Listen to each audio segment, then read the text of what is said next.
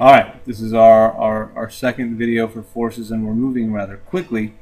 And we're going to talk today about inclined planes and what to do with inclined planes and how it affects all of our forces. So the first thing we're going to do is, in general, look at what happens to a mass of m that's sitting on top of an inclined plane of angle theta. Now, looking at that mass, we know for a fact gravity is going to have to pull straight down. The weight of the mass is always straight down towards the center of the Earth. That's what we mean by down. But the normal force has to push perpendicular to the surface. And in this case, those two things are not equal to each other. As drawn, this object will have to accelerate not straight up or straight down, but along the plane. What we're going to look at is how to break up one of our forces so that we can actually find the acceleration. Now, when we look at this, the acceleration is perpendicular to the normal force in this case. We can go ahead and write that down.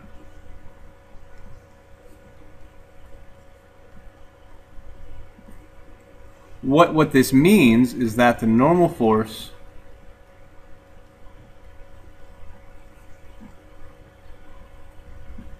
does not contribute to the acceleration.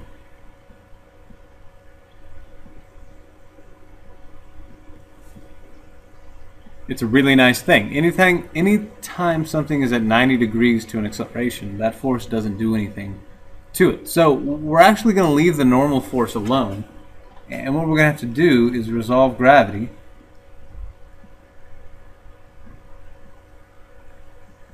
into components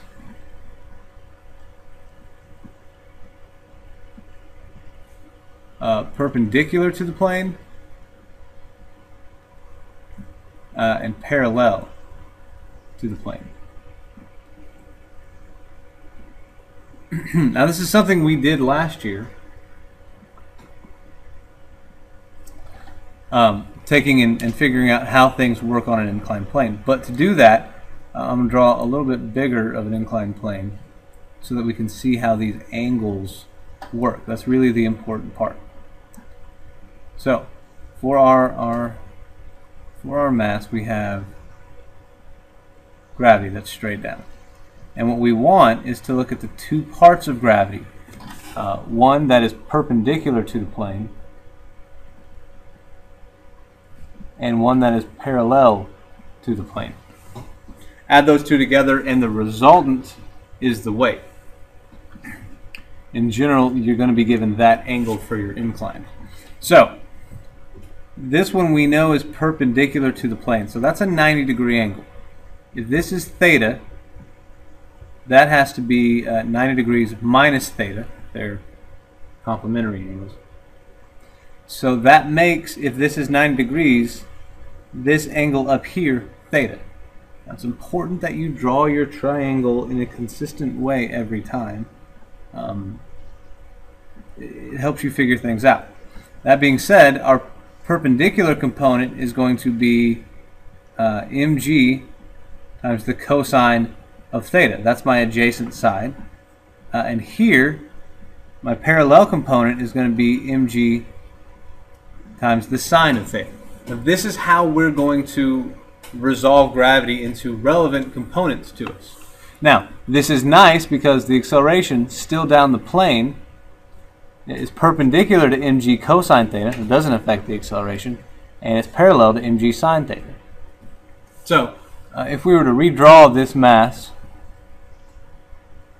with our components on it now, we'd have mg cosine theta pulling us that way, mg sine theta pulling us down the plane, and then our normal force in this direction. And we already said that our direction was primarily not primarily, our acceleration was all down the plane. Which means that the normal force and mg cosine theta cancel each other out, or that in this case, the normal force is equal to mg cosine theta. So if we're looking at trying to get the acceleration of this thing, if we rotate our entire system and just draw in the forces that are still there, mg sine theta is our net force. So mass times acceleration is going to be equal to mg sine of theta.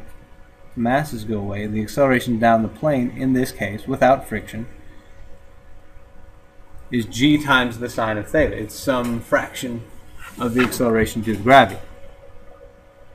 This is straightforward. It just takes some practice. The more you do it, the more you'll be able to see how it works every single time.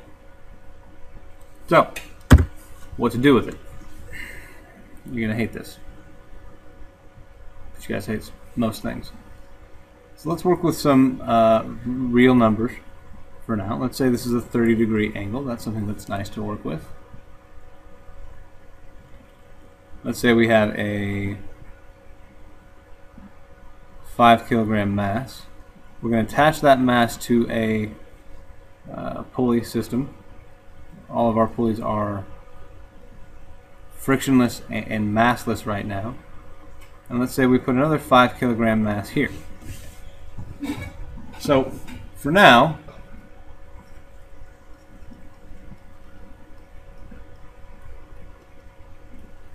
on a frictionless incline, which means we'll go to friction next, we want to find the acceleration. Find the acceleration of the system. So, what I'd like to do is just kind of sketch in our forces. We have the weight, the force of gravity acting on this. It's going to be 50 newtons. We have a tension pulling up, which we don't know. Tension pulling sideways on this thing, which we don't know. A normal force. And gravity pulling straight down. But that's not helpful to us because it's not in line with the normal force and with tension. So we're going to draw on our components. This is mg cosine of theta,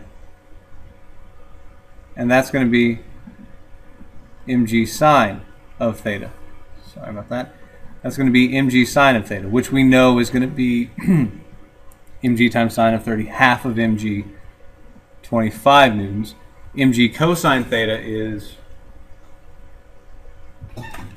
going to be 43 newtons. You can check me on that. I might be wrong. So, now we have all of our forces labeled. As a quick note, if the AP exam asks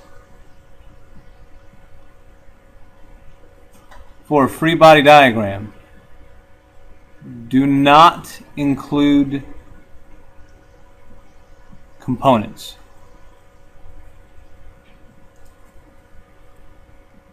They don't like that, and they've started asking you to draw a separate picture if you would like to include components. But if they ask for a free body diagram, they don't want to see the mg sine theta and the mg cosine theta. I want you to draw it. It's super useful, but they don't want to see it. So we're going to take this and do what we looked at in class, which is essentially sketch out all of these things in a line. So if this is mass 1 and this is mass 2, this is mass 1 here and mass 2 here. This had 50 newtons pulling this way, tension pulling this way, tension pulling this way. And this had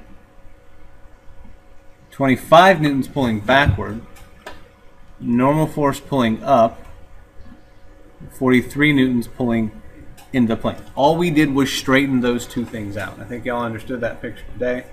It's just a continuation of that.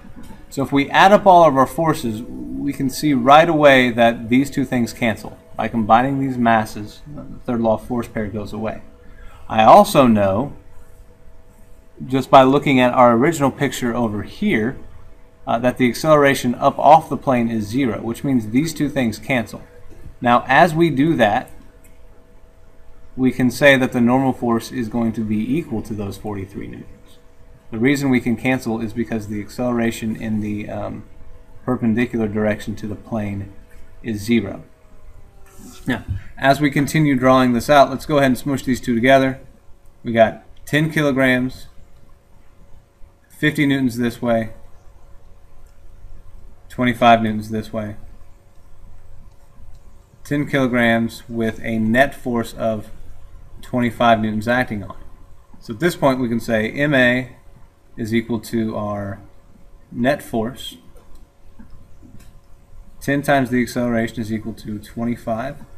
So our acceleration is 2.5 meters per second squared. And if we look at this, the acceleration is going to be in that direction. That's the direction of our unbalanced force. So, the reason I like showing it this way is because it is much simpler than doing our parallel equations, which I'm going to show you quickly right here. This is something that you need to be able to do. It's what we're going to have to do when we start getting into massive pulleys. So the sum of our forces for object 1 in that parallel direction is mass times acceleration, and that's equal to tension minus the 25 newtons. And for mass 2, we got mass times the acceleration. That's equal to the weight of mass 2 mg minus the tension. So if we rewrite those, 5a is equal to t minus 25, and 5a is equal to 50 minus t. So we would at this point add them together. 10a equals 25, and that's exactly what's happening over here. These are just different ways to approach this same problem.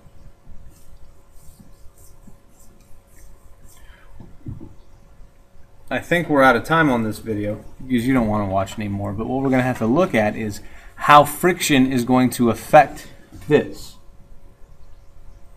And that's what we'll spend a little bit of time in class looking at. But this is, in general, what we're going to be doing with an inclined plane.